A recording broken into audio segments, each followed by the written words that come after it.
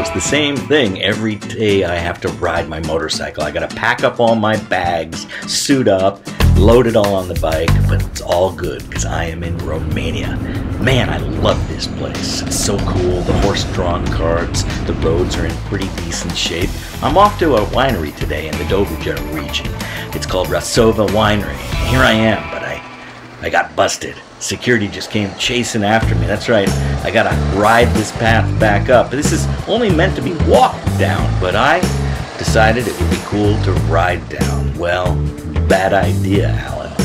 Anyway, I'm gonna come back up here to this parking lot and wait till you check out this place. The architecture is really cool, and it sits right here high on the bluffs of the Danube River. This is in the eastern part of Romania, and they make some great wine, but it's a fairly young winery, so they got all the modern equipment, but they're obeying the classic honor to the indigenous, the native grapes.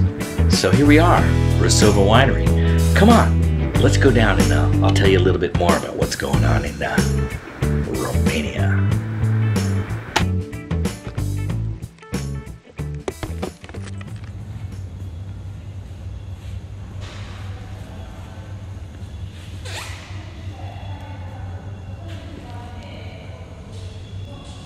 Well, welcome to Rasova Winery here. I left Constanta just about an hour ago and got here just a few minutes ago.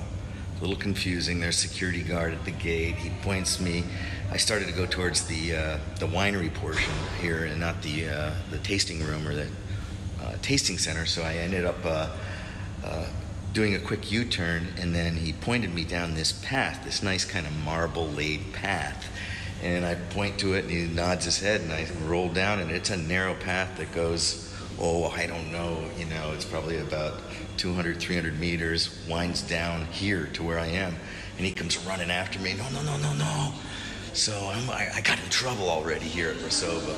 But anyway, I'm here to meet with one of the owners, Zoe, who's been out in the vineyard. But problem today here was a lot of rain.